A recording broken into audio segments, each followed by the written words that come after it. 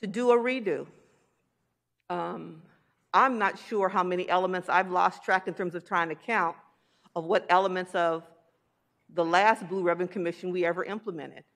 And so I am looking to the new director to be a visionary and a leader, to do their assessment and analyze what they see, what they bring to the table, what information they need to be effective leaders, and look at perhaps one of the analysis or audits that have already been done of their department to figure out what elements of those need to go forward. Timing is an issue, as it was communicated yesterday by the commission. This report back is in 90 days.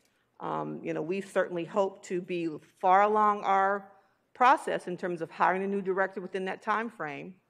So how about we let the new director come in, establish themselves as the true leader of the department, and do what they think is best in terms of how they want to receive information, communicate their vision and leadership to their staff by framing an analysis as they deem appropriate, and engaging a consultant that they deem appropriate. I just think we are putting the cart before the horse and engaging in an expense that could potentially be duplicative if the new director comes in and wants to engage in as well. So with that, seeing no further hands raised, item 16 is before us, moved by Supervisor Barger, seconded by Supervisor Hahn. To approve this item, Executive Officer, please call the roll. Item 16, as revised by Supervisor Hahn, is before you. Supervisor Solis. Yes. Supervisor Solis, aye. Supervisor Kuehl. No. Supervisor Kuehl, no. Supervisor Hahn. Yes. Supervisor Hahn, aye. Supervisor Barger. Aye. Supervisor Barger, aye. Supervisor Mitchell. No. Supervisor Mitchell, no. Motion carries 3-2.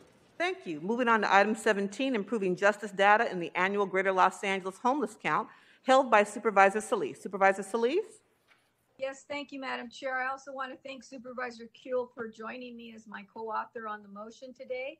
With the board's commitment to care first and jails last, and through discussions with many stakeholders, including those impacted by the legal system, we have gained, I believe, a deeper understanding of the intricate connections between homelessness and the carceral system. Housing can be a critical resource for preventing recidivism or diversion, yet often housing provided to formerly incarcerated individuals is found outside of the county's formal homelessness system. And to ensure we have the right resources to bring the Care First Jail Last vision to fruition, we need to continue growing our understanding of the overlap, that intersection between homelessness and the carceral system, and the individuals that are impacted in that intersection. The county's annual homeless count is a great way to start. The Los Angeles Homeless Service Authority, LAHSA, conducts an annual homeless count to gather information about the unhoused population in our county. And every year, the county and community volunteers, along with service providers, outreach workers, and university partners, count the number of people experiencing homelessness. They collect that demographic information and data on the prevalence of substance abuse, mental health, and domestic violence among the county's unhoused residents. The results, though, of the homeless count are used to help inform our policy and funding allocations to address the region's homelessness crisis. Back in 2019, LAHSA published a fact sheet on justice involvement among the homeless population based on that data that they counted that year. The fact sheet showed that 64% of the unhoused population had been affected by the criminal justice system, which is no surprise.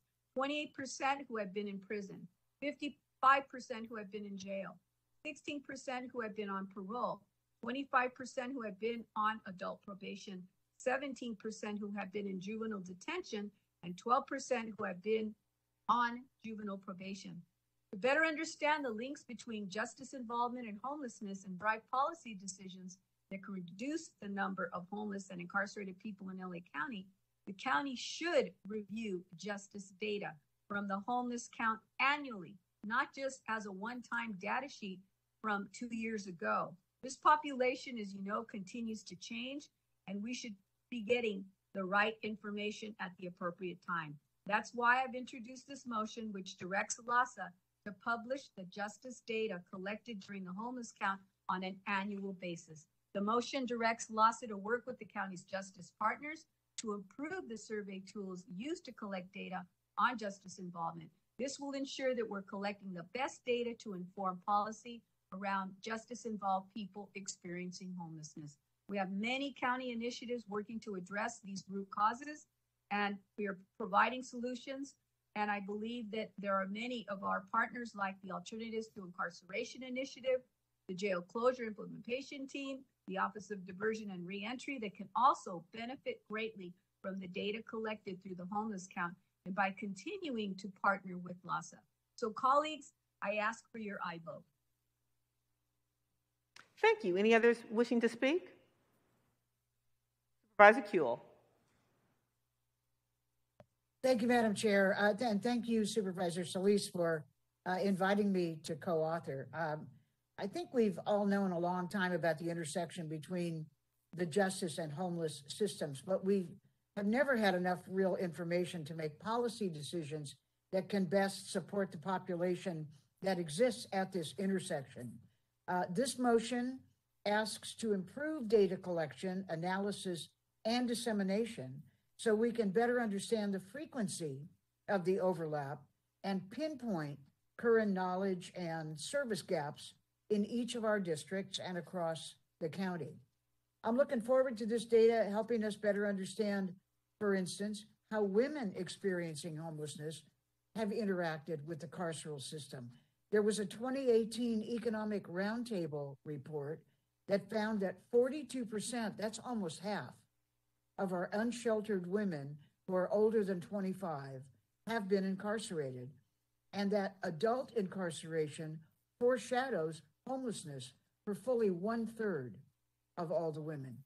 So our annual homeless count, as you said, it's a good opportunity to get this data, and asking LASA to partner with the CIO to put together with data from other initiatives like Criminal Justice Data Sharing Initiative can also be leveraged to get a richer understanding of this intersection. So thank you so much for the motion and for allowing me to co-author. Thank you, Madam Chair. Of course. Any others wishing to speak? Seeing none, item 17 is before us, moved by Supervisor Solis, seconded by Supervisor Kuehl to approve this item. Executive Officer, please call the roll. Item 17 is before you. Supervisor Solis? Aye. Supervisor Solis? Aye. Supervisor Kuehl? Aye. Supervisor Kuehl? Aye. Supervisor Hahn? Aye. Supervisor Hahn? Aye. Supervisor Barger? Aye. Supervisor Barger? Aye. Supervisor Mitchell? Aye. Supervisor Mitchell? Aye. Motion carries 5-0. Item 18, strengthening language access in county services, held by Supervisor Solis. Supervisor Solis? Thank you very much, Madam Chair, and I'd like to thank Supervisor Hahn for joining me as co-author and all of my colleagues, because I know this is an item that is very timely, and I appreciate all the people that called in today in support of this motion. Colleagues, as you know, more than half of the county's population speaks a language other than English at home, and for that, perhaps that isn't so surprising, because we know that Los Angeles County is home to the largest immigrant population in any region in the United States. But according to a report on the state immigrants in LA County, 1/3 of all immigrant-headed households are linguistically isolated, meaning that no one over the age of 14 in that household speaks English very well. That includes 33% of Asian Pacific Islander, API households, and 29% of Latino households, and almost 1 in 5 Black residents are immigrants or second-generation children. Furthermore, there are over 200 indigenous language groups from Latin America. These statistics should underscore the critical need to expand language accessibility in our county services. There are many services that the county provides on a daily basis to residents, some of which are easily accessible to non-English speaking residents because of translated materials, on-site multilingual county employees, etc. But we know that there are significant gaps that still exist when it comes to having culturally and linguistically competent county services. The simple practice of just translating event flyers and having translations, especially on town halls that the county departments host, is not consistent, and it's not enough. We have to talk about vulnerable populations, One of their main obstacles to accessing government services is the lack of in-language materials and county employees who can communicate directly with them. Immigrant communities often disengage from government altogether because of that accessibility gap. And as we are seeing with the pandemic, county services play a critical role in safeguarding the lives and livelihoods of our residents, and we are that safety net. But if a large segment of that population can't easily access these services and the system isn't working fair for anyone.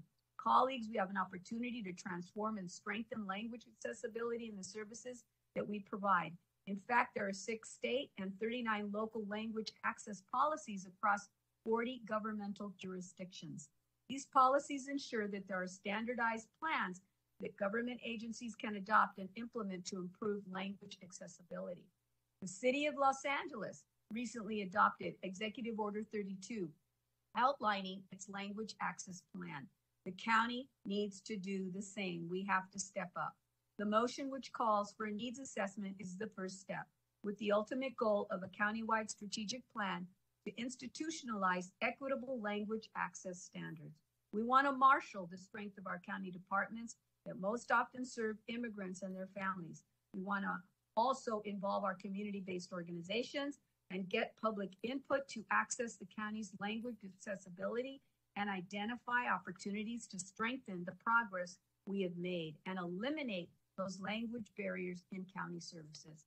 I respectfully ask for your aye vote. Thank you, Madam Chair. Thank you. Supervisor Hahn. Thank you, Madam Chair. And thank you, Supervisor Solis, for inviting me to be your co-author.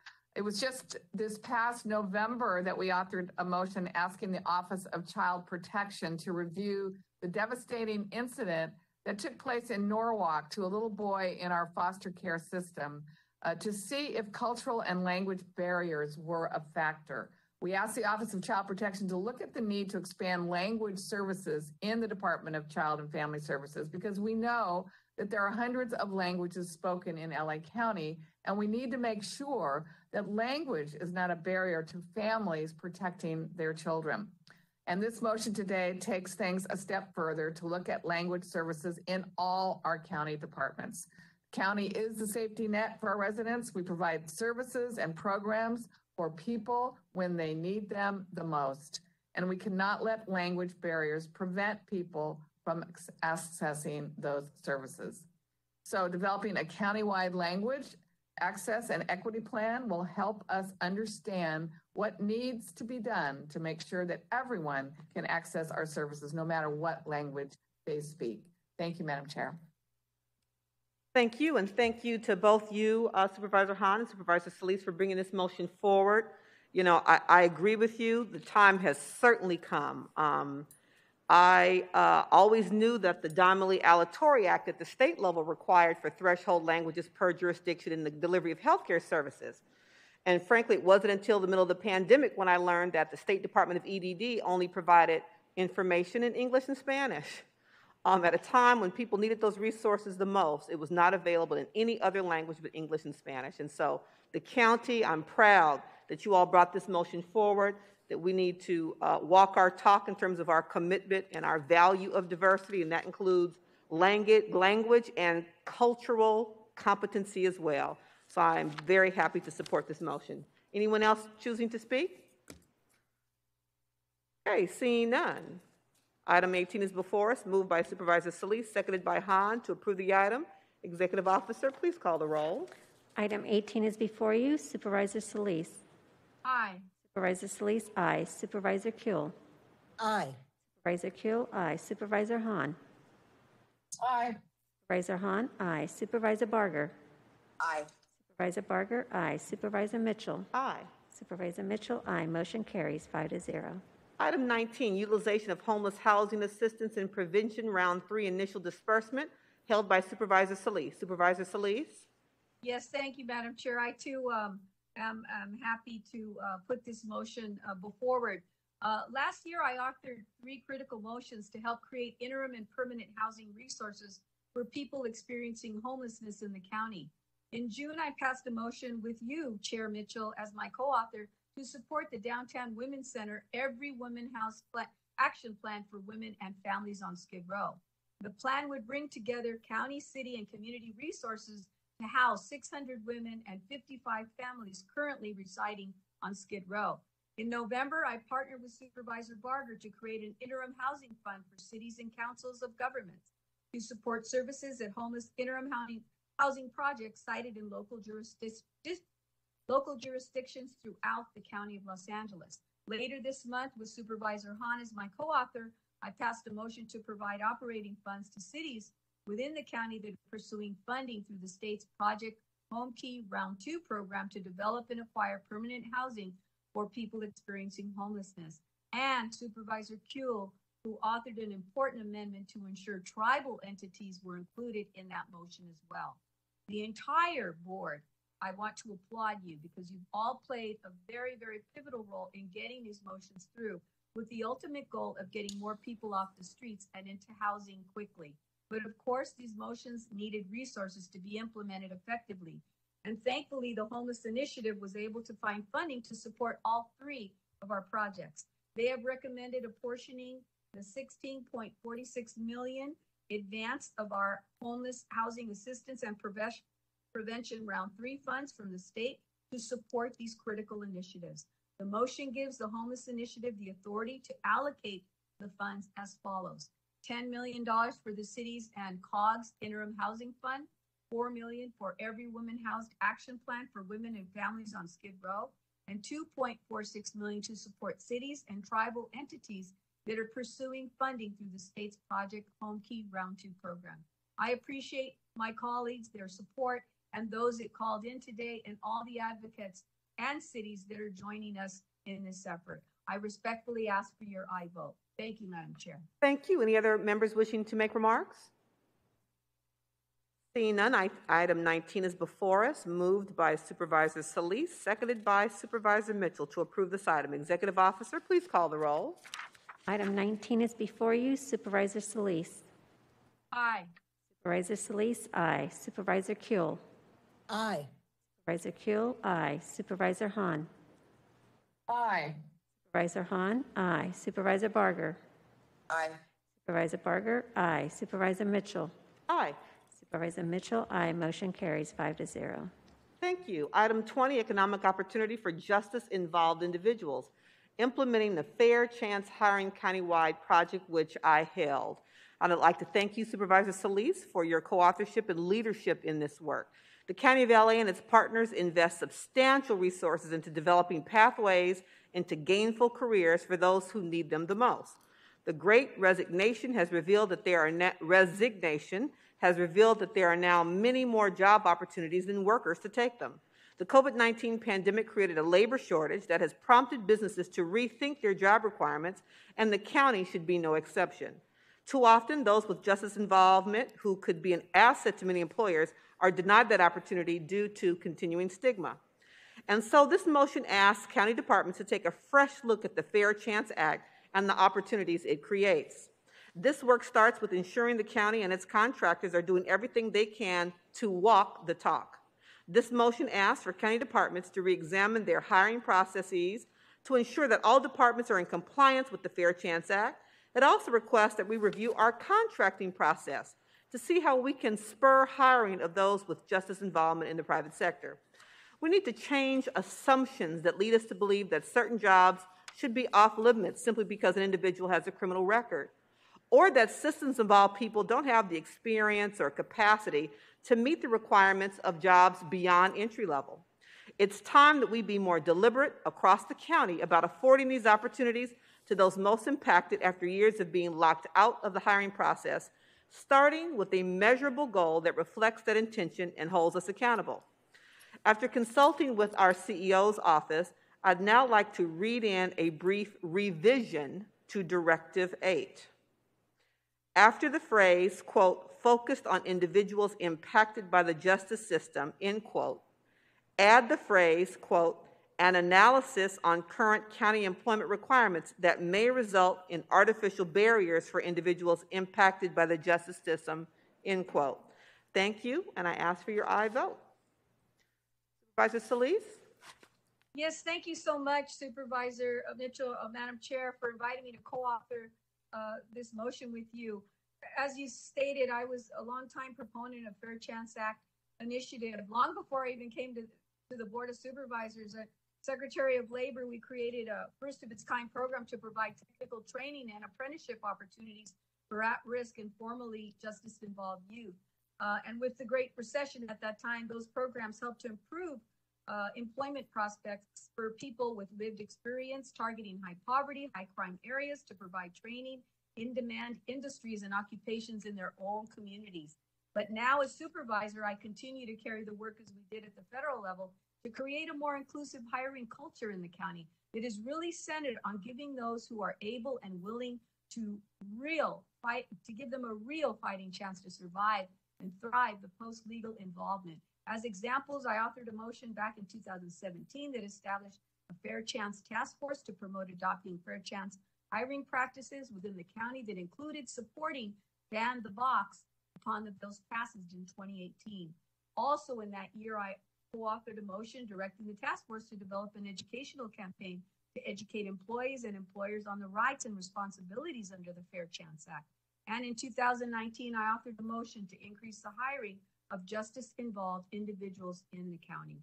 And later that year, I authored a motion to launch the Fair Chance campaign to encourage more businesses to adopt fair chance hiring practices. This resulted in a county fair chance employment policy ensuring that entities doing business with us include standard language in their county contracts and provide compliance with fair chance employment hiring standards. There is research that supports that when people with lived experience get employment, it reduces their risk for recidivism, and they have more drive and loyalty to their employing, which results in staying at companies much longer. These are all the same individuals who go back to their communities as engaged taxpayers. They support their families and their support network. In the board's commitment to Care First, it's more than an instituting system of alternatives to incarceration. It's about directly investing in communities that have been historically ignored to ensure basic needs to living wages, education, medical, mental health care, and equitable access to all.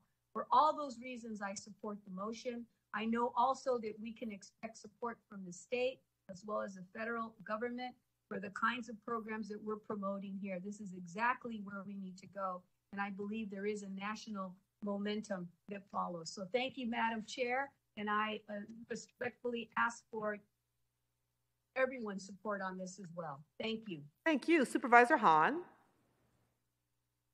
Thank you, Madam Chair, and thank you, Supervisor Mitchell and Supervisor Solis for this motion. I think it's really important that we make sure all of our county departments are implementing this fair chance hiring, not just because it's the law, but because it's the right thing to do. And I've always been a fan of educating businesses rather than punishing them. And imagine there are many employers out there who are simply unaware of the recent changes in the law or are unsure of how to comply with them. So I'm glad to see that this motion includes a plan to do outreach and educate employers across the county on fair chance hiring. And that was my approach on our COVID protocols as well. I always wanted our public health officials to go out and educate our businesses and restaurants to help bring them into compliance rather than just jump right to punishment. So I feel the same way here, and I want to thank both of you for this, and I support this motion. Thank you. Any others wishing to make remarks? None. Item 20 is before us. I'll move, seconded by Supervisor Solis, to approve this item as revised. Executive Officer, please call the roll. Item 20 as revised is before you. Supervisor Solis. Aye. Supervisor Solis, aye. Supervisor Kuehl. Aye. Supervisor Kuehl, aye. Supervisor Hahn. Aye. Supervisor Hahn, aye. Supervisor Barger. Aye. Supervisor Barger, aye. Supervisor Mitchell. Aye. Supervisor Mitchell, aye. Motion carries 5-0. Thank you very much. We're going to move on to item 22, preserving reproductive health access on the anniversary of Roe v. Wade, which I took the liberty of holding. Thank you to Supervisor Kuehl for agreeing to co-author with me. This weekend, as you all know, we celebrated the 49th anniversary of Roe v. Wade. Our sons and daughters and many of our staff have never known a time when this constitutional right to abortion services didn't exist. It felt to many sacrosanct. Indeed, 80% of Americans support legal abortion, and only 33% of the public believes that Roe will be overturned. Yet, most legal scholars and the Supreme Court experts anticipate the Supreme Court will indeed overturn Roe v. Wade. The Supreme Court is expected to finalize this position in June. As a result, time is of the essence. Critical planning and action need to happen now and not wait. The Supreme Court's actions could have tremendous ripple effects on us here in California, in LA County specifically. Make no mistake, women in LA County will continue to have the right to quality reproductive health care services, including comprehensive quality reproductive health care services and abortions.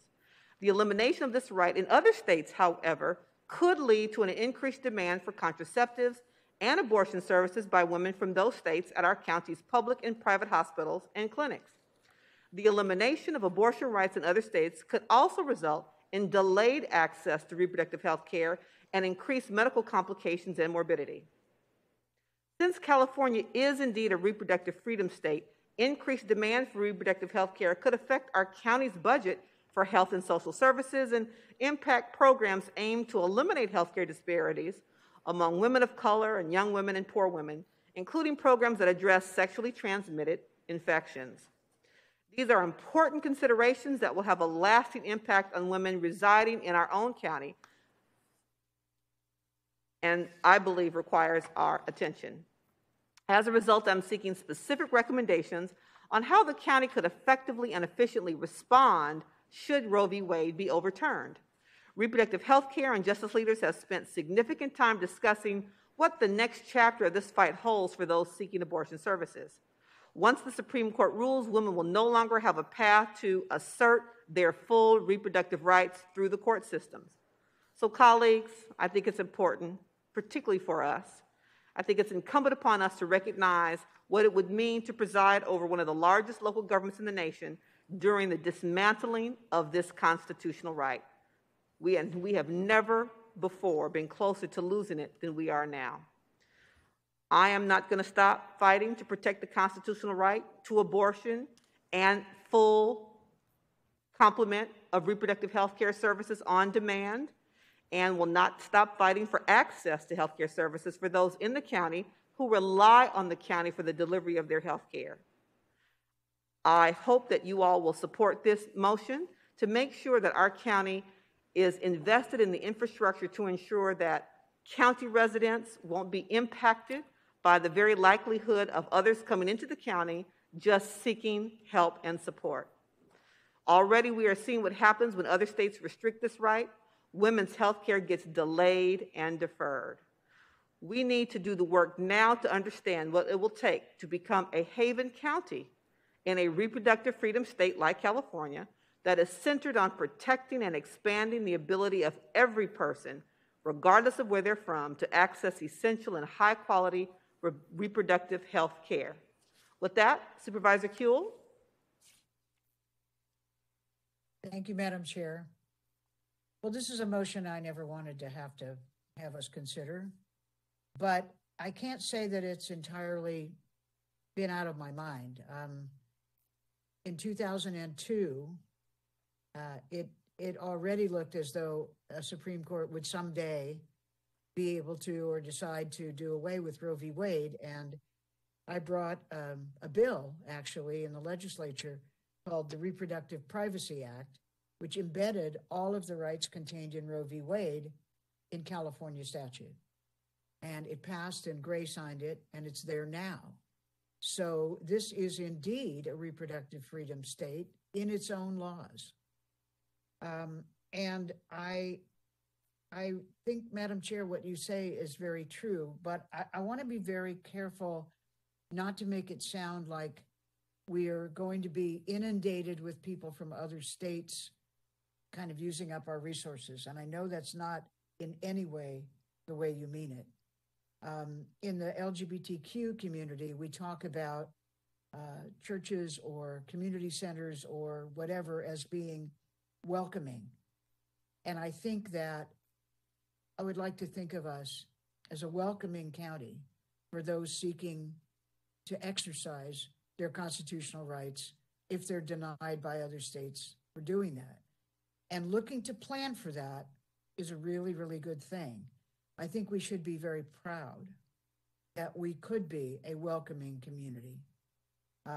Some of us are old enough to remember before Roe, our friends and colleagues driving women to, in our case at UCLA, to Mexico. In Tori's case on the East Coast to Canada, and so many others of us. Actually, there's 2 good movies coming out about that, documentary and a fiction film about the women who drove other women to get safe abortions when the United States would not allow it. I can't imagine us returning to that time, but I hope you all live long enough to see that much of your life's work is always at risk. And so for us to step up here, I think, is really important. I know you all don't need to be convinced, but and it's late in the day, but this is such an important thing for us to do and to let people know that we're doing. So thank you very much, Madam Chair, and thank you for allowing me to co-author. And I can't say I look forward to this, but I'm proud to be part of it if we once again have to be part of the resistance. Thank you. Thank you for your co-authorship. Supervisor Solis. Yes, thank you, Madam Chair. Thank you to you and to Supervisor Kuehl for introducing the motion. Last Thursday, as we recall, the nation marked the 49th anniversary of Roe versus Wade. And unfortunately, it's not lost on me that this could be the final year we observe that landmark Supreme Court decision. I, like so many of my sisters, have been disappointed by attempts across the country to restrict access to essential healthcare services that also includes abortion rights. And as the Supreme Court deliberates the future of that decision that has saved the lives of so many women in the last 49 years, I know many must be feeling worried and anxious about their own future. But at the same time, I'm also heartened by the solidarity of so many activists last Friday during women's marches across the country and the world, speaking with one clear voice. We won't back down. And that goes for the County of Los Angeles too. We will not back down from our responsibility to provide essential health care, reproductive health care. Regardless of what happens at the Supreme Court, we have to preserve access to quality reproductive health care services. And we as a county must be prepared for any decision, as was stated, that comes from the Supreme Court, so that we can respond by expanding reproductive and sexual health services. And we must do so with the lens of reducing health disparities and long-running inequalities that exist in that healthcare delivery system. So I'm proudly stand with you and support the motion today. Thank you, Madam Chair. Supervisor Hahn. Thank you, Supervisor Solis. Thank you, Madam Chair. And yes, it is disappointing that we have to seriously contemplate the possibility of Roe v. Wade being overturned by our Supreme Court in the United States and what those ramifications could mean for reproductive health here in LA County. And anti-abortion laws do not stop abortions. They just make them dangerous. And the states with more restrictive abortion laws have higher rates of infant and maternal mortality. This is a recipe for disaster. And we've come too far in protecting women's reproductive freedoms, and we should do everything in our power here to preserve these freedoms for people living here in LA County and elsewhere. And I love that we're actually thinking ahead and thinking how we can actually even help out-of-state women who might be coming here for help because their states are passing these restrictive abortion laws. Thank you to my colleagues Mitchell and Kuehl for introducing this motion and for asking our departments to take a careful look at how we can prepare here in Los Angeles County. We have to ensure that our healthcare system and our clinics have sufficient capacity and services. I strongly support this motion. Thank you. Thank you. Supervisor Barger? I'll make this very quick because I think everything has been said. I agree wholeheartedly with each and every one of you and the comments you've made. And I say a motion like this speaks volumes because we represent 10 million people. And what is the stat, Sheila? 1 out of every, is it 45? Live in LA County. Is that what the figure is? I can't remember what's. I think it's 1 out of every 35 because we're 10 million and the county's like 350 million, right?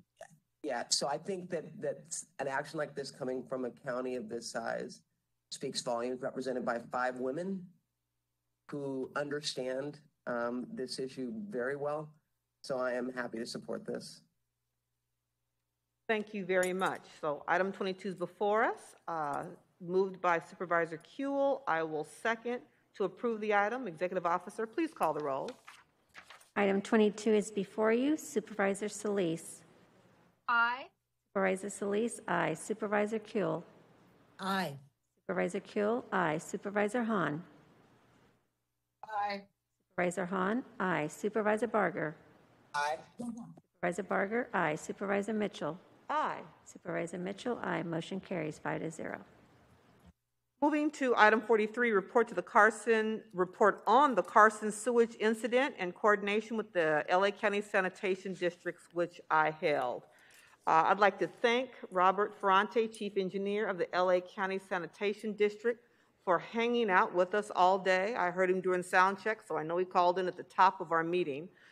Thank you so much to the sanitation districts, you and your staff, for coming to the rescue of Carson residents during a horrific sewage spill in the middle of the holidays, New Year's Eve, literally.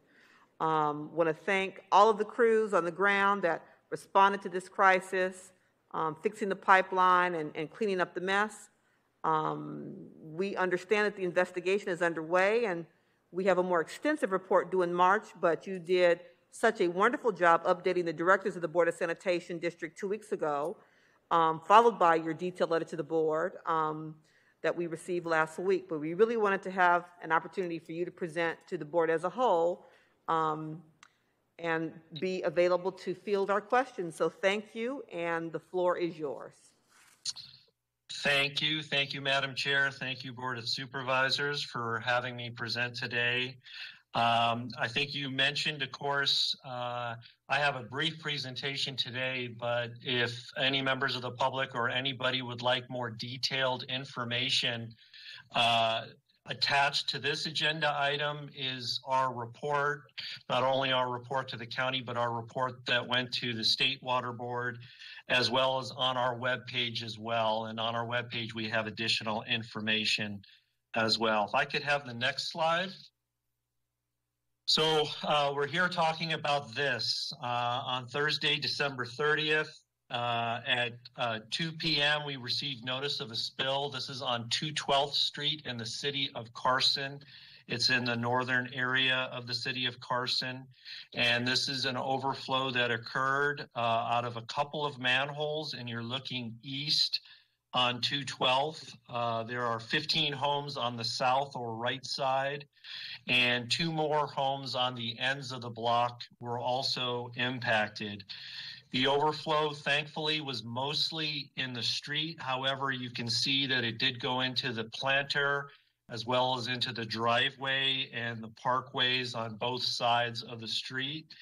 The spill flowed into a storm drain, the Dominguez Channel, and then ultimately into LA Harbor. Next slide. Whenever there's a spill, of course, our crews have to go upstream and or downstream of the spill to figure out where the blockage is. And this is about a half mile south of that location. It's along 220th Street near the 110 freeway. It's right off the Carson Street off-ramp on the 110 freeway. And you can see that here there was a collapse, a sewer collapse, as well as a manhole structure collapse. It's about 25 feet wide, 25 feet long and 10 feet wide. This caused a blockage of the sewer, and the flow backed up and came out at the low point in the system, which happened to be 212th Street. This sewer is 60 years old, and its replacement was being built. But this failure was unusual for two reasons. One, the sewer line itself was inspected December 1st, so just less than 30 days prior to the failure. And there was no immediate concern of a failure in inspecting the pipe. There were no holes or voids. There was corrosion of the concrete pipe, but there were no holes or anything to indicate imminent failure. Secondly, the failure occurred all at once. It wasn't a typical failure. Typically, with corrosion, a hole will develop in the sewer pipe, in the crown or the top of the sewer pipe. Soil falls into it, and over time, that hole gets bigger and bigger. The sewer continues to flow. In this case, this happened over at most an hour or two, it appears, that it completely collapsed and plugged the sewer line. And I'll get back to that a little bit later in what exactly failed. Next slide, please. Our crews, as well as emergency contractors from the start, from the time we were notified up until 2 weeks when we had fixed the location, they worked round the clock. If you drove up and down the 110, you always probably saw the bright lights overnight as the crews were working. You can see here there, we were not able to obviously excavate and remove the plug quickly, so we had to put in bypass systems and pump the sewage around the collapse section from upstream of the collapse to downstream to where the sewer was whole again. So we were able to do that, and working around the clock. By the next day at 9 p.m., this is then New Year's Eve, they were able to get enough bypass pumps online to stop the spill. And then they focused in on clearing out the excavation in terms of, or excavating out the dirt and all the part of the sewer that had collapsed into the hole. I can go to the next slide. Our crews then, after they stopped the spill, overnight from New Year's Eve to New Year's Day, flushed and cleaned the street. And this is the actual storm drain that the sewage flowed down to 12th Street into that storm drain and ultimately into the Dominguez Channel. If you can go to the next slide, it's a view looking then the other side of the street or the other direction to the west, and you can see that our staff had cleaned the street the morning of January 1st. Dealing with the residents was a big priority for us. Of course, it was a tremendous impact on the 30th into the 31st. On the next slide, our efforts started immediately to restore the area. We knew that we'd have to come back and kind of disinfect and clean the street, the sidewalks, the driveways, but we also went ahead and talked to the residents about replacing their parkway grass that was covered in the sewage, as well as on the other side, the city parkway. Here you can see Mayor of Carson on the left there, Mayor Lulu Davis Holmes. She had called me. She wanted to go out to each of the homes. I asked if I could go along with her, and we went to each of the homeowners present. In the orange vest, you can see one of our public information officers, Genesis Rodriguez. She, from the inception of the spill, the first week was out at the site every day working with the homeowners, because besides the cleaning of the street and the parkway, we also offered on-site car washes and detailing for all the vehicles. Of course, a number of them were parked out in the street during the event, and also offered to clean all their driveways all the way up to their garage doors. If I could have the next slide. Here's our crews out there. Most of the work is complete out at the site. Some, we're still waiting on a few pavers and other material to complete it, but we have done all the cleaning, so it's just a matter of putting in the materials and completing the restoration of the street. Next slide, please. We were able to repair the section that collapsed, and this is Thursday, the 13th, so 2 weeks after the initial collapse. We were able to have the site restored. We replaced essentially 200 feet with a slip-lined pipe. It's a pipe within a pipe that we could put into the sewer, and it's the way we rehabilitate all our sewers. So it's got a long life. We were then able to notify Caltrans, and they were able to open the off-ramp. Next slide, please. Of course, with the wastewater going into the Dominguez Channel, even though it was at the end of the pretty significant storm, there were still concerns about water quality in the channel and potential odors. Here, this is at the Dominguez Channel. One of our employees is taking some water samples. We've been working very closely with the Department of Public Works ever since the odor issues on the Dominguez Channel. We were helping them. They helped us during this time period in terms of sampling and data collection. The good news about the Dominguez Channel is that the dissolved oxygen concentration in the water before the spill and after the spill has remained constant, and it has remained above zero. And if you supervisors recall, when it got down to zero was when we had the hydrogen sulfide generation in the channel and the odor issues. So I'm happy to report that it has continued, the dissolved oxygen has continued to be steady, no hydrogen sulfide generation, no odors. That's backed up with some AQMD data as well. We are continuing to do sampling and will, with Public Works, through the end of this month and into early February, and we're going to be submitting all of this in reports to the Regional Water Quality Control Board. Next slide, please.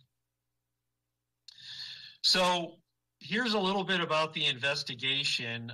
You can see this is at the time when they've completely excavated out the site, and the blue line shows the top of the existing sewer. So the top part of the sewer completely broke apart and fell down. But the green line shows a manhole structure.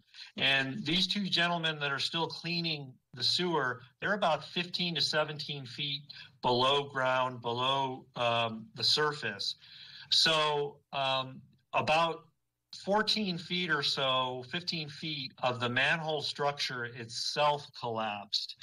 And that's where the focus of our investigation is going on, and that's where the third-party consultant that we've hired to look into it, they're looking at the sewer pieces, the flow data, the manhole structure, all of our records, all of our video inspections, and we have been looking at other sections of the sewer along this segment of sewer. We're also expediting some repairs in other sections in an abundance of caution.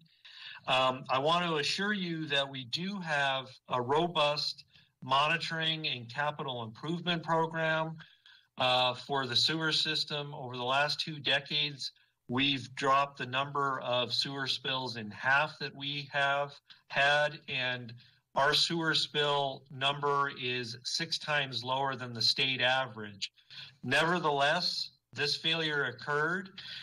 This caught us off guard, and we need to learn from it. And that's why we're reinvestigating the whole sewer system. And we hope to have, as Supervisor Mitchell mentioned, we hope to have that final report in March and April with recommendations that we can then act upon and move forward and prevent this type of failure from occurring again. We have been inspecting the manholes along the line, and we're going to do some repairs on those as well. So we're looking not only at the sewer, but the manhole structures as well. And finally, I just want to thank the City of Carson and the County Public Works staff for their assistance through the incident, the repair, and all the monitoring. And most importantly, I'd really like to thank and apologize to the residents that were impacted by their spill, but I want to thank them for their patience and understanding as we cleaned and restored the impacted area. And with that, I'm available to answer any questions. Thank you very much for your abridged version of your presentation. I know you had a lot more detail and the additional slides are available. Let me ask a couple of questions and I'll open it up to my colleagues. You mentioned the uniqueness of this collapse in terms of no dirt, just the way in which it collapsed. I'm assuming it was because of the heavy downpour of rain, and we've got to assume that with climate change, we're going to experience more heavy rains. Do we need to consider the time frame to replace our aging infrastructure? Yeah, that's a very good question. The rains obviously contributed to the failure. That was a sewer, and because of the fact that we haven't had significant rains in a number of years, it hadn't seen the types of flow that went through it on that day. And even though the rain was not intense at that time, it was the accumulation of rain over those 2 or 3 days that leads to all that ponding in the streets. It goes into the manhole covers, and it's very typical, and we saw it that day, that the flow was 2 to 3 times what we typically get on a dry day. So you're absolutely right. We are looking at that flow data and looking at segments that do not receive, for a period of time, if they don't receive a high flow, that we need to put extra eyes on those and extra tests to ensure when the high flow comes that it'll be ready. Do you have any concern? I'm not sure if there were particular chemicals used in the street and sidewalk cleanup that you showed us that could potentially get back into the Dominguez Channel and perhaps impact the dissolved oxygen levels like we just experienced several months before. Do you have any concerns about that? And if so, what was done to prevent that? Sure, that's another great question that's come up before. I don't have any concerns because our standard practice and then our contractors, we require them to, whenever they're cleaning, flushing any of the lines, they plug off the storm drain and they recover that flow, and then we put it back into our sewer system. We do not allow that flow to go into any of the storm drains when we're cleaning it, or we set up, if we're working, in this case we didn't have to, but when we're working in the storm drain, we would dam it up, pump it all out so that it does not go downstream.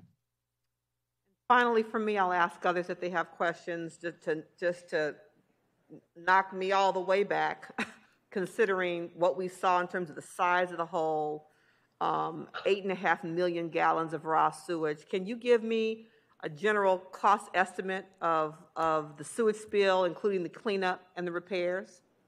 Ballpark? Yeah. Yes, I can. I mean, between the contractors and the materials to repair the pipe, and also throwing in an additional repair that we're doing kind of upstream of that section, it's about $2 million right now. Thank you very much. Other questions from other members? Supervisor Hahn. Thank you, Madam Chair, and thank you, Robert, for this presentation. We, who are directors on the Sanitation District Boards, did receive a detailed presentation on the events of that day, and so thank you again to presenting to our board and the public who's watching. This actually could have probably been a lot worse. We saw what happened in El Segundo, where there were 17 million gallons of raw sewage that was discharged from the City of LA's Hyperion treatment plant into the ocean at Dockweiler Beach.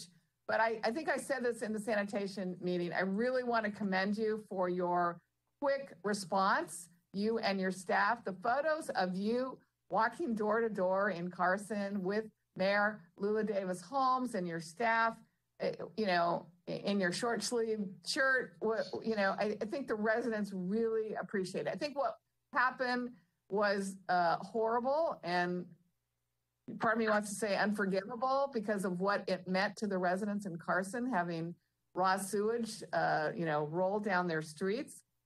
But I think your response was right. It was appropriate. And I think the neighborhoods appreciated seeing a face of LA County Sanitation District.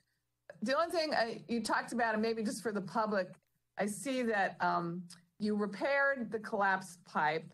And I think I asked you this before, but maybe for the public that's listening today, is that a temporary or permanent solution? And then maybe if you could just touch on your plan to inspect all of the sewer pipes throughout the system and the hierarchy or priority to repair things or maintain the system when needed. Thank you. Well, thank you, Supervisor, for your comments. I will pass them on to staff. Yes, our Public Information Office did a great job, as well as our sewer maintenance folks and our field construction people getting out there and working around the clock. And unfortunately, of course, these failures always occur, it seems, around a major holiday, so through New Year's. With respect to your question, yeah, the repairs we are making now are permanent repairs, and they will allow us, and we will ultimately by next rainy season rehabilitate that whole sewer. The original plans were to take a section of it out of sewer, but now that we've made this repair, this will give us a lot of flexibility in our operation and a lot more capacity in that area to prevent future issues. So it is a permanent repair that we're making. So as you see, as the residents see our construction going on, those are permanent repairs.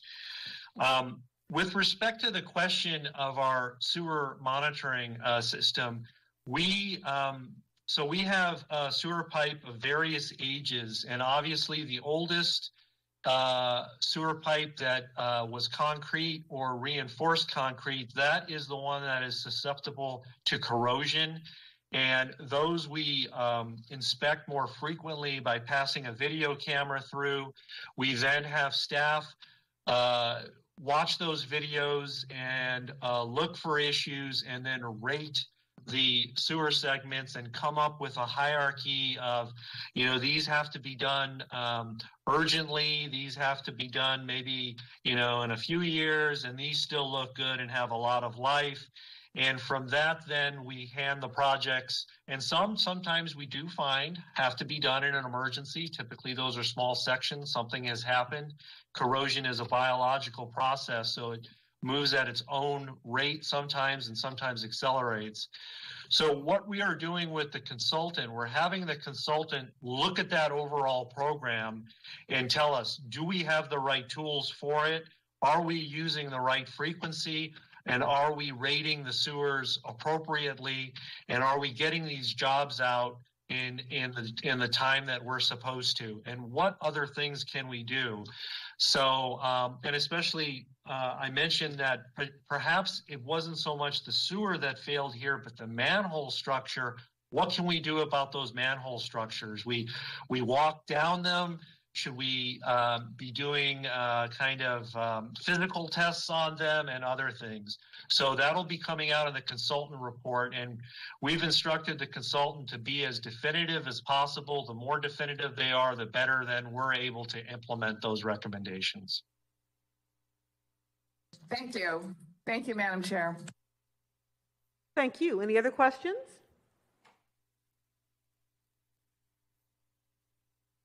Again, Ms. Franti, thank you very much. Again, extend our thanks to you, your entire team, on behalf of the board and behalf of the residents of Carson, that you all showed up and showed out to provide them with relief as quickly as possible, and we deeply appreciate that. Thank you for your time today. This report is received and filed. Hearing no objections, such will be the order. Moving on to item 55A, pursuing legislative pathways to advance gender parity in policing requirements, which was held by Supervisor Kuehl. Supervisor.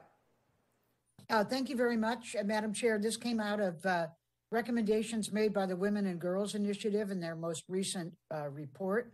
I'm very pleased to bring this motion with Supervisor Solis. It's not only about advancing gender parity within our Sheriff's Department, it's also about changing law enforcement culture more broadly.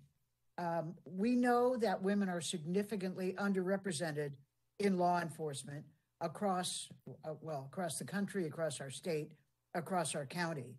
And we can actually start to meaningfully address this imbalance because, as you know, the Peace Officer Standards and Training Commission, which is known as POST, sets minimum selection and training standards for California law enforcement. And so by making some changes in the POST requirements, we can begin to affect this. Because as we found at Metro, where we changed a number of our physical requirements because the jobs didn't really require the kind of upper body strength that were keeping women from certain jobs. We've done the same thing in our own Human Resources Department, where we changed the description of a number of jobs so that women felt more comfortable applying because it didn't require things that weren't actually required.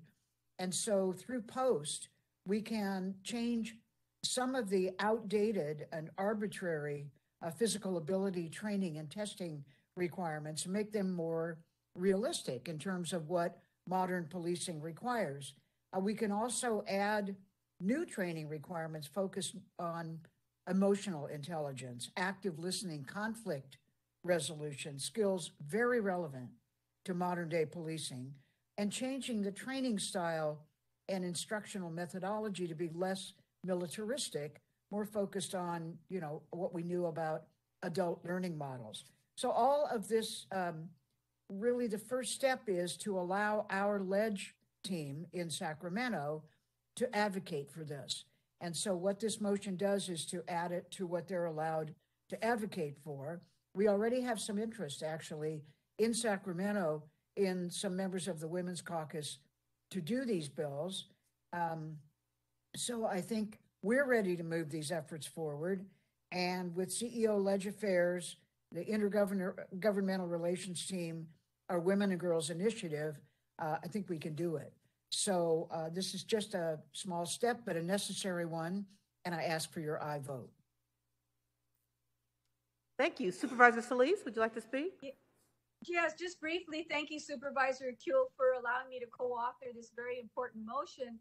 And as the first board made up of all women in LA County, it would make sense that we individually and collectively push and advocate for gender parity. Specifically, the motion is in response to a report by the Women's and Girls Initiative to look at both training and hiring requirements created by the state's Peace Officer Standards and Training Commission to see how the board could help promote gender parity across law enforcement agencies with a particular focus on the county sheriff's department.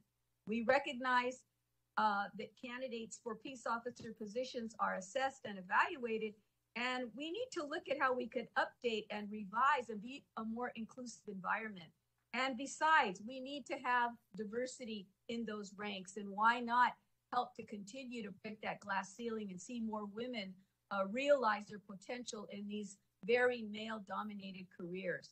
So just like anything else, I think this is the time for us to move on this, and I believe that there is a lot of support. So I thank Supervisor Kuehl. I thank those women that we're going to call on in Sacramento and everywhere else, and the advocates that we know personally that have been working on these issues. It's very, very timely. Thank you so much, Supervisor Kuehl, and I too join her in asking you for support of this motion. Thank you.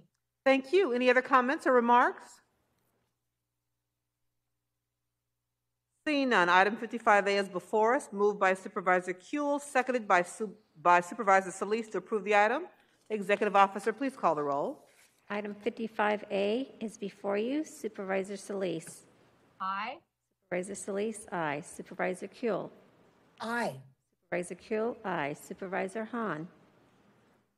Aye. Supervisor Hahn, aye. Supervisor Barger. Aye. Supervisor Barger, aye. Supervisor Mitchell. Aye. Supervisor Mitchell, aye. Motion carries 5-0. Thank you very much. We'll move on to items 55D and 55E, which I've held together, which establish the reward offers for Ricardo Trujillo Ramirez and Tioni Theus.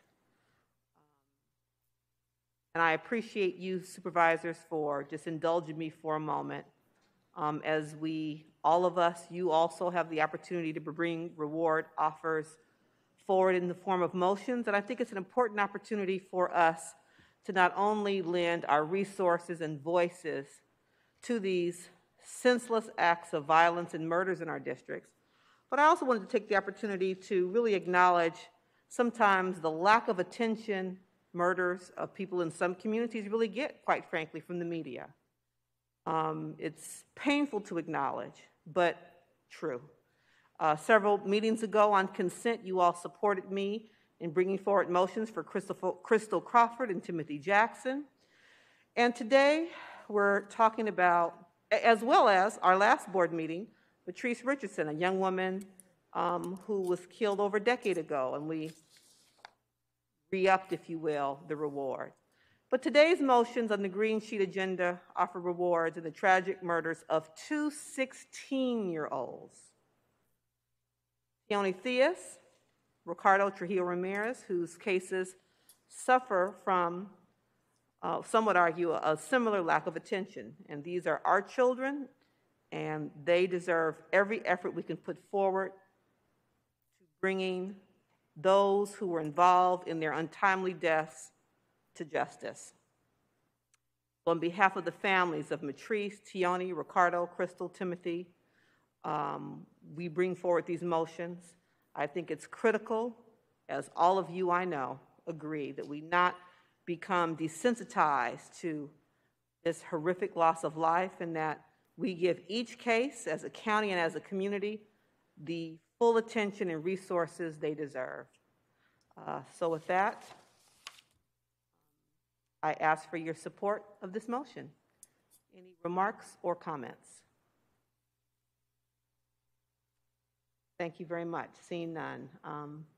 Item 55D is before us. I will move and ask that Supervisor Kuehl second to approve this item. Executive Officer, please call the roll. Item 55D is before you. Supervisor Solis. Aye. Supervisor Solis, aye. Supervisor Kuehl. Aye. Supervisor Kuehl, aye. Supervisor Hahn. Aye. Supervisor Hahn, aye. Supervisor Barger. Aye. Supervisor Barger, aye. Supervisor Mitchell. Aye. Supervisor Mitchell, aye. Motion carries 5-0. Item 55E is before us. I'll move, ask that Supervisor Solis second to approve this item. Executive Officer, please call the roll. Item 55E is before you. Supervisor Solis. Aye. Supervisor Solis, aye. Supervisor Kuehl. Aye. Supervisor Kuehl, aye. Supervisor Hahn. Aye. Supervisor Hahn, aye. Supervisor Barger. Aye. Supervisor Barger, aye. Supervisor Mitchell. Aye. Supervisor Mitchell, aye. Motion carries 5-0.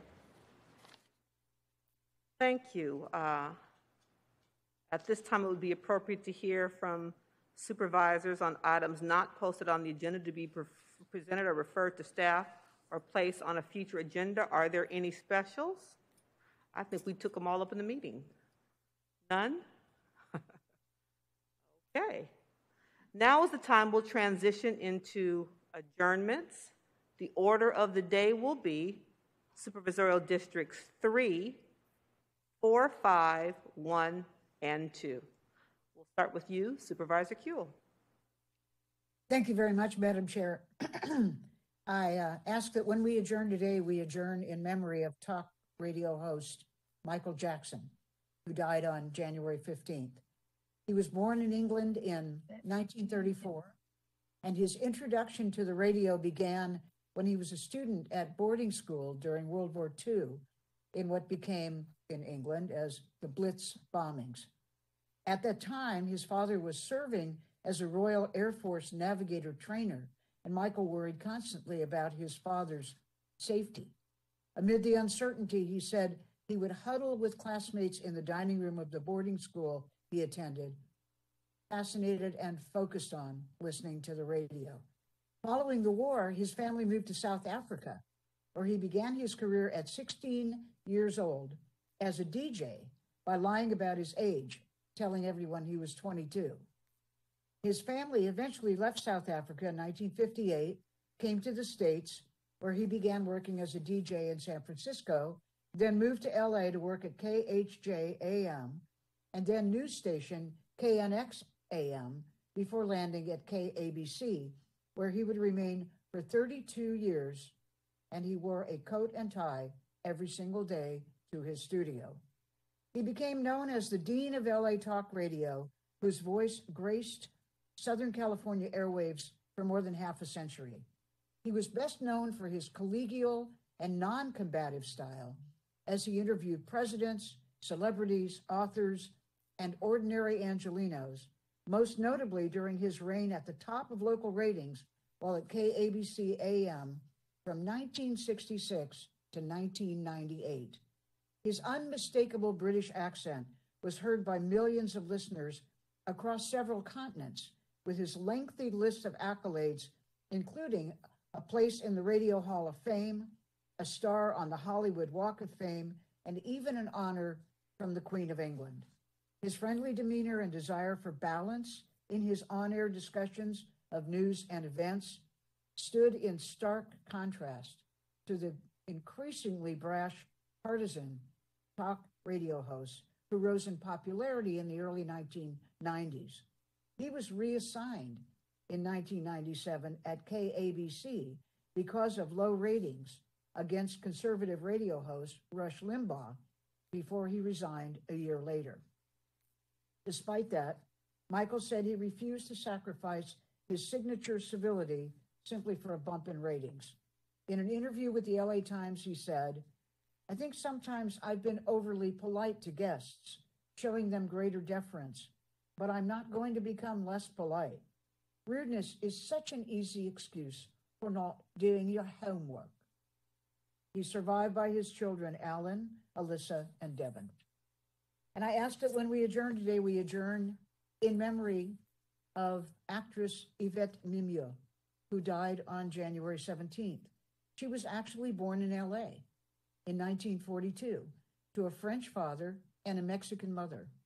She was discovered at 15 when publicist Jim Byron, as he told it, spotted her on a bridle path from a helicopter while flying over the Hollywood Hills. She and a friend were riding on horseback. Byron landed right in front of them, gave her his card. And so she began as a model before MGM signed her in 1959. For a few years after she was discovered, she was ubiquitous. Life magazine put her on the cover with the headline, "Warmly Wistful Starlet." She made 8 films before she was 21. She became known as the blonde and blue-eyed 1960s film star of Where the Boys Are, The Time Machine, and Light in the Piazza. In 1960s, The Time Machine, based on H.G. Wells' 1895 novel. She starred opposite Rod Taylor as Weena, a member of the peaceful blonde-haired Eloy people in the year 800,000 who don't realize they're being bred as food by the underground Morlocks. That role, and others that soon followed, made her one of the 60s most radiant starlets. The same year, she also starred in the MGM teen movie, Where the Boys Are. I almost sang the song. As one of 4 college students on spring break in Florida. Her character, distraught after being sexually assaulted in a motel, walks despondently straight into traffic. In an interview with the Washington Post about the character she portrayed, she said, "I suppose I had a soulful quality. I was often cast as a wounded person." When not acting, she took archaeology classes, founded a business based on Haitian folk art, traveled as far afield as Easter Island, dabbled in real estate. In 2021, she put the Ruby estate on the market, for $45 million. She also painted large, colorful canvases. She's survived by her sister Gloria, her brother Edward, and 5 stepchildren.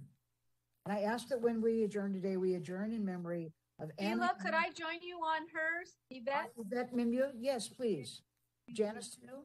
Yes, I was just thinking, I remember so well her when she starred in an episode of Dr. Kildare in the 60s, and she was a surfer who had an epileptic seizure, and Dr. Kildare tried to save her, but it was too late. But she didn't want to give up surfing, and she was, isn't that funny? That episode has stuck with me my whole life. I thought she was the greatest actress. You know, she was so radiant. I remember her in Where the Boys Are, which I was of an age to be really affected by that movie. Holly, is it okay to make it all members? I'm sure she'll say yes. Absolutely. Thank you so much. Thank you all. And I ask that when we adjourn today, we adjourn in memory of Anna Newman Taylor. Born in Vienna in 1933, her family escaped and moved to the United States in early 1939 as the curtain of Nazism was dropping over Europe. She was raised in Cleveland, received a doctorate in neurobiology from Case Western Reserve in 1961. She did postdoctoral work in Paris, had faculty appointments first at Baylor University in Houston and finally in UCLA in the mid-1960s, where she remained on the faculty all the way up until her death on December 30th. Her laboratory was active for over 50 years in research in areas such as fetal alcohol syndrome and brain trauma neurophysiology, and only closed with the onset of the COVID-19 pandemic. She was a mentor for many researchers in neurobiology across the world and organized several brain research conferences that have continued for many years. She was also very involved in the Jewish National Fund and a range of progressive Jewish advocacy groups. She was an alpine skier and a swimmer up into her 80s. She attended opera and with her husband collected fine arts. There are no survivors. John Harris, I ask that when we adjourn today, we adjourn in his memory. He was a true Angelino, attending Carthay Circle Elementary, Burroughs Junior High, LA High, where he was president of the House of Representatives and the sports editor for the school newspaper, started college at UCLA, transferred to Berkeley, got his bachelor's degree in poli-sci and his law degree from Bolt Hall in 1959. After being admitted to the California bar, he practiced in Hollywood before joining the LA City Attorney's Office, where he prosecuted over 500 criminal jury trials and defended the city in civil liability cases. He served as Los Angeles Municipal Court Commissioner for 13 years and was the founder and the first president of the California Court Commissioners Association. He was elected a judge of the LA Municipal Court in '84 and the Superior Court in '98. He was on the court's executive committee, served on the executive board of the California Judges Association. And after retiring from the bench in 2004, he served as an arbitrator and a hearing officer of the LA County Civil Service Commission. He led an active life of civic engagement as a member of the Jewish Big Brothers of LA, the Plato Society of LA, the UCLA Osher Lifelong Learning Institute, Temple Israel of Hollywood, the Brandeis Men's Group of LA, the Laurel Canyon Association, and West Side Democrats. Passionate sports fan, he cheered on both the Bruins and the Cal Bears, the Dodgers, the Lakers, the Rams, and the Raiders in good seasons and in bad seasons. He was a faithful Democrat in his politics and a genuine Democrat with a small d in his values and his way of life. He's survived by his wife, Marjorie, and their children, Pamela and Tony. And finally, I ask that when we adjourn today, we adjourn in memory of Olivia Diaz, who died on January 15th, a resident and community leader in North Hills East for 25 years. She took part in establishing the North Hills East Neighborhood Council in 2010, served on it until her very last days. She led the group of victorious and successful mothers and advocated for children and families in the San Fernando Valley. She led community cleanups, educational classes, resource fairs, free community events, established Children's Day in the San Fernando Valley, where she would gather community resources for families, books, and toys for the children. This year, she was already working on celebrating the 7th anniversary. In addition, she volunteered for several organizations: New Directions for Youth, San Fernando Partnership, Tree People, First 5 LA, North Valley Caring Services, San Fernando Valley Dreamer Team, Best Start, Panorama City, the Rosa Parks Learning Center, the Mission Police Station, Nature for All, and Census 2020. A busy, dedicated, and devoted, lovely woman. She's survived by her husband and their 2 children. Thank you, Madam Chair. Thank you. Supervisor Hahn? Thank you, Madam Chair. I move that when we adjourn today, we adjourn in the memory of Arthur Heyman, who was 93 when he passed away. His son, Brian Heyman, is my appointee to my Downey Cemetery District, and he was the one that informed me of his father's passing. Upon graduating from high school, Arthur joined the Navy. He was a decorated World War II veteran who received medals such as World War II Victory Medal, the American Area Campaign Medal, and the Good Conduct Medal. After being honorably discharged from the Navy, Arthur returned to Los Angeles, where he became a radio and television technician under the GI Bill. At one point in his career, he worked for an electronics company that built the very first emergency call boxes installed along our freeways under the contract that was championed by my father when he was county supervisor. Arthur was preceded in death by his wife, Helen, and 2 of their children. He is survived by 9 of his 11 children, including his son, Brian. I also move that when we adjourn today, we adjourn in the memory of Sandra Mendez, who was 77 when she passed away. Sandra came from a long line of community activists, including her parents, Mario and Sarah Mendez, longtime community members from Norwalk, and her sister, Maria Mendez Wiest, who was my appointee to our Older Adults Commission and the former chief administrative officer at United Way of Greater Los Angeles. Sandra will be greatly missed by her family and her community. Thank you, Madam Chair. Thank you very much. Supervisor Barger? Thank you, Madam Chair. I move that when we adjourn in memory of Ashkan Halifjian, a longtime figure in the community who recently passed away on Sunday, January 23rd. Ashkan was born in 1932 in Aleppo, Syria. She married and had 2 sons, Peklar and Vareh. The family moved to Beirut, Lebanon in 1969 and later moved to the United States in 1979. Ashkan worked as a kindergarten teacher. She donated funding to remodel a community preschool and sponsored a new chapel for a school. The school was later renamed the Holy Martyrs ARS Ashkan Palifijian School in her honor. She was an avid cook who was well known in her community. Ashkan loved spending time with her sons and with her grandchildren. She's survived by her son Peklar and 4 grandchildren, Alex, Aren, Harag, and Haik. I also move that we adjourn in memory of Andy Bay, Nicholas Torres, and Eric Gullickson, tragically killed in a car accident on Sunday, July 16th in Pasadena. Andy Bay was 17 years old and attended Temple City High School. Eric Gullickson was 16 years old, and also attended Temple City High School. Nicholas Torres was 17 years old and was from Monterey Park. They all died too young and will be missed by their family and their friends. Catherine, can I join you on that for Nicholas Torres? He's from Monterey Park. Me too. Absolutely. Thank Absolutely. you. Thank you. Also that we adjourn in memory of Annie Crawford Polk, a 50-year resident of Altadena who passed away on December 8th at the age of 84. Anne attended Tennessee State University, where she earned a degree in health and physical education. She taught health and physical education at various schools. Anne was active in her church community at both Zion Missionary Baptist Church and their sister church, Metropolitan Baptist Church. It was there that she became part of the Gracious Ladies Club, the Ethel Hardwick Study Group, Deaconess Board, Deborah Circle, and Bible study class.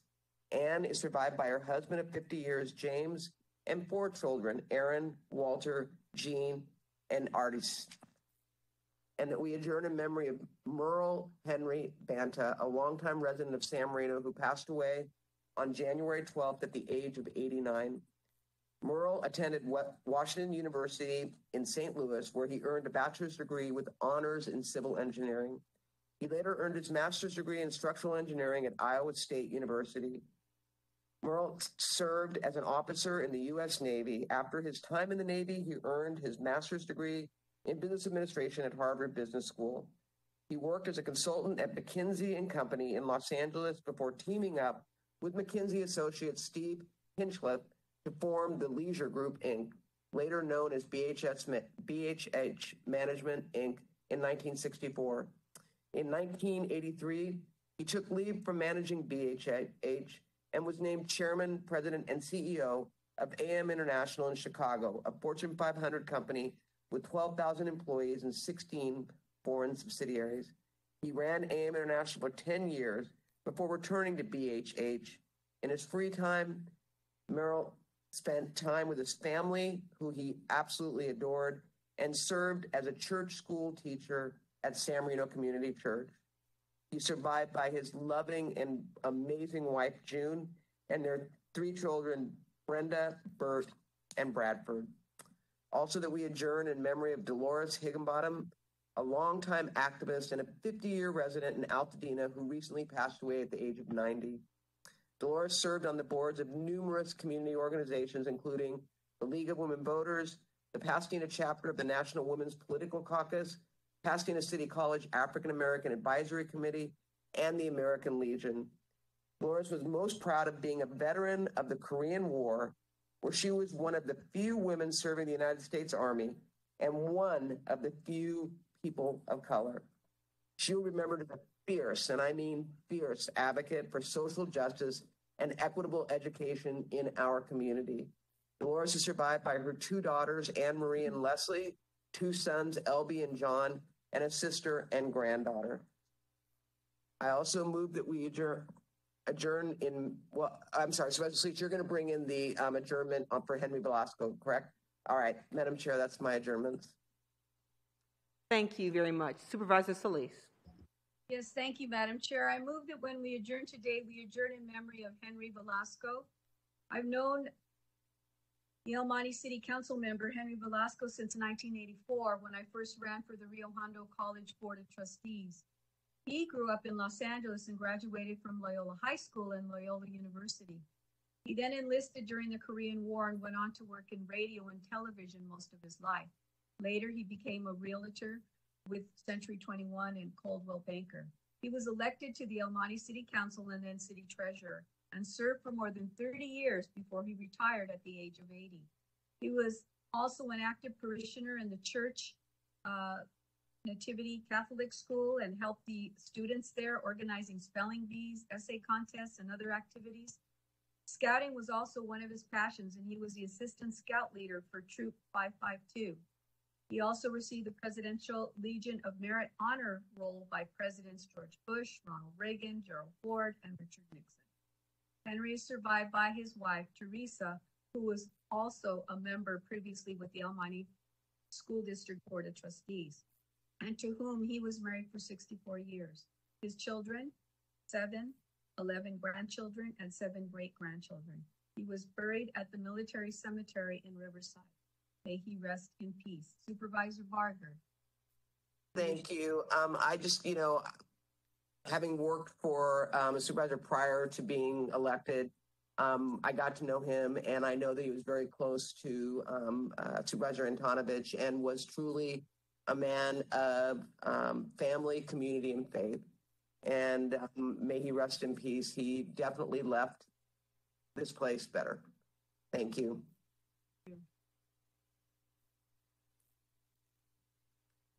Thank you very much, members. When we adjourn today, I ask that we adjourn in memory of 3 2nd District residents, Linda Gomez Evans, Joseph Payco Sr., and Josephine Winston Ramsey.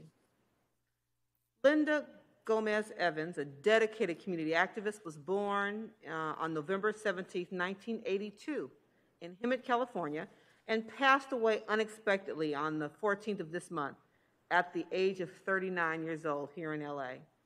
As a formerly incarcerated individual, she empathized with all those who had negative interactions with the justice system and understood the need to end mass incarceration. To support her core belief system, she began working with the Community Coalition in 2018 as a fellow of the Community Organizing Fellowship, where she worked on campaigns for Measure J, Measure R, and Prop 17. More recently, she received a promotion to Civic Engagement Manager, where she excelled at establishing safe spaces for people to express their ideas, fostering community relationships, and spreading awareness regarding the resources available to those impacted by the justice system. She also was an amazing leader on behalf of all of us in Community Coalition's effort to help educate people about the importance of vaccination, and was the lead community organizer in several of the pop-up vaccination sites that we hosted in the 2nd District. She was a proud member of the Sisters Warriors Coalition, Bail Project, All of Us or None, A New Way of Life, Time Done, Californians for Safety and Justice, and LA Defense X. She will be remembered first as a loving wife and mother, as well as a leader and advocate. She left a lasting impact on all of us who knew her, and is survived by her wife, who they were true partners in the struggle, Angelique, 2 children, Jamari and Jeremiah, her mother Gail and sister Eva, as well as a host of extended family and friends and community leaders, all who will miss her dearly. Joseph, Holly, could I join you on that? Sorry. Sorry, go ahead, Supervisor Kuehl. May I join you on this? Please, I'd be honored. Thank you. Joseph Payco, a former member of the County family, was born August 30, 1935, and passed away on the 7th of January at the age of 87. In 1957, he began working at the Martin Luther King Jr. Medical Center and continued for 40 years until his retirement in 1997. In his last position, he was responsible for running the power plant at the hospital. Prior to joining the county, he served in the Navy during the Korean War from 54 to 57. He also attended LA Trade Tech College, where he studied refrigeration and air conditioning. He will be remembered as a loving husband to his wife of 60 years and a devoted father. He leaves behind to cherish his memory his wife, Alwilda, and their 2 children, Joseph Jr. and Jeffrey, as well as a host of extended family and friends who mourn his loss every day. Josephine Jo Winston Ramsey. Josephine Ramsey was born on October 8, 1929 in Eudora, Arkansas, and passed away on November 19, 2021 at the age of 92 at her home in View Park. After relocating to Los Angeles, she earned an Associate of Arts from Los Angeles Mission College and a Bachelor of Arts in History. She began her career as a teacher at Bethune Middle School, where she founded the Junior Honor Society.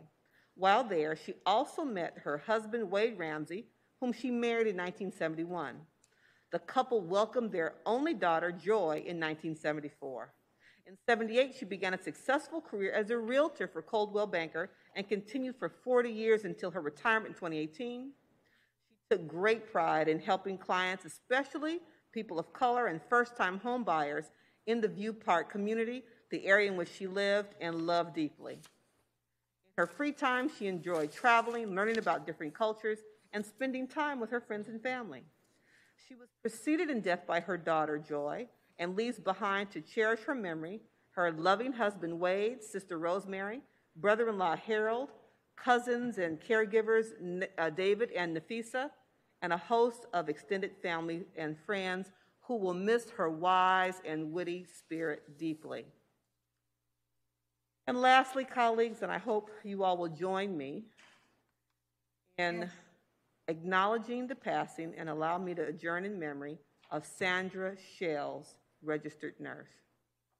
Michelle's, lovingly known as Sandy, a member of the county family who succumbed to injury sustained after being attacked while waiting at a Metro bus stop downtown LA on January 13th. She passed 3 days later on the 16th at the age of 70. Michelle's dedicated 38 years of her life to the patients at LAC USC Medical Center. She began her career in 1977 for the Diagnosis and Evaluation Unit and transferred to the Department of Emergency Medicine in 1990, where she worked as a relief nurse until her passing. She'll be remembered for her commitment to Christ as well as for being an extraordinary nurse whose passion for nursing was clear. She was happy to serve in any way she could, whether it was training and mentoring new nurses, providing quality and compassionate care to patients, or taking the time to personally greet everyone she came in contact with. She was also an avid fan of Star Wars. In her honor, a memorial fund was established by the LA County USC Medical Center Foundation, and I requested that all flags outside of county buildings be lowered to half-staff yesterday in her memory. She is survived by her sister Beverly, nephew Russell, niece Chantel, and her 2 children, and a host of extended family, friends, colleagues who will miss her welcoming spirit and kindness and compassion each and every day. Supervisor Barger. Thank you, Madam Chair. I would be honored to be on this adjournment. I've talked to people that worked with her, and this truly did epitomize what our workforce at our hospitals and especially in our emergency room do each and every day. Her compassion went beyond just the patients that were coming in through the ER. She followed them all the way through their discharge. And I know that many hearts are broken, but rest assured that I've heard that they're going to keep her memory alive each and every day in thought and deed. Madam Chair? Yes, Supervisor. Yes, I wanted to also join you. I attended a vigil for her and met some of her colleagues at the site where she was killed across from the MTA Metro building. And I'm hoping to get Metro to help establish a memorial for her there, some kind of placement so people can memorialize her. I also understand she was a big advocate for the homeless community and very loving. I can't even begin to tell you how, what a loss she is for LAC USC staff, nurses, registered nurses that came and held candles in her memory, and just a loving person. And may she rest in peace, and we want to continue to honor true soldiers that stand out as our heroes representing LA County employees. Thank you, Madam Chair. Thank you, and how about we all join in this adjourn in memory in her behalf? Appreciate that. Thank you all. We will take all the motions as seconded. If there's no objection to unanimous vote, such will be the action. That concludes today's meeting. Please note that the next meeting will be a special closed session meeting on Tuesday, February 1st, 2022. The next regularly scheduled meeting of the board will be held on Tuesday, February 8th, 2022. Thank you all for participating in today's meeting. We stand adjourned.